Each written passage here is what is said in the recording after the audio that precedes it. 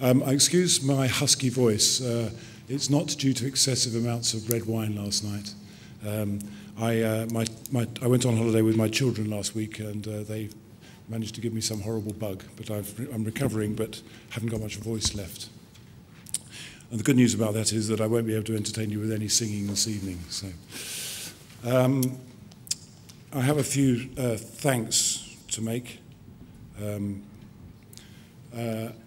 First of all, to the organising committee, and in particular the ASGBI, who've kindly helped so much by arranging this meeting to be back-to-back with their meeting, which has saved a lot of worries in terms of the finance and organisation. And also I'd like to thank the staff from both the Royal College of Surgeons of England and the Association of Surgeons of Great Britain and Ireland for their help in organising this, which has taken the best part of a year, really, to organise. Although the meeting's been hosted by the Association of Surgeons of Great Britain and Ireland, we're back-to-back with them. It's also in collaboration with the Royal College of Surgeons of England, the Royal College of Surgeons of Edinburgh, and the two trainee associations in the UK, the Association of Surgeons in Training and the British Orthopaedic Trainees Association. So thanks to all of them.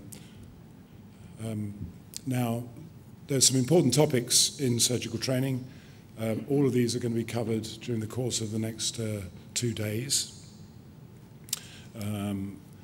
I think, in particular, the last one is obviously is a amalgam of all the others. It's always very difficult to predict the future. I'm looking forward to John Collins' talk tomorrow, the Housestead lecture, which is going to tell us what the future will be like. All these things, of course, vex us a lot, but of course, if we look at where the ICASET meetings have been held in the past, of course, the first one was John Collins down in Australia. Then Oscar Traynor kindly hosted it in Dublin. Ken Harris has hosted it in Ottawa, and now we're back in. Now we're in the UK. And the question is, in 2 years' time, where we should be. And you can see there's an awful lot of the world there that isn't really covered by those dots. UK and Ireland seem to have been almost obliterated.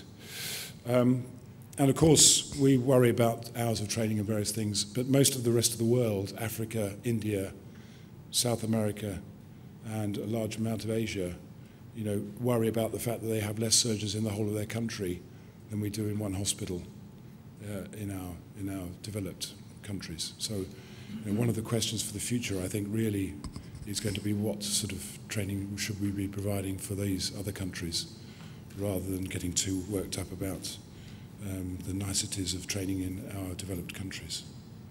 So I'll just leave you that with a thought. Now,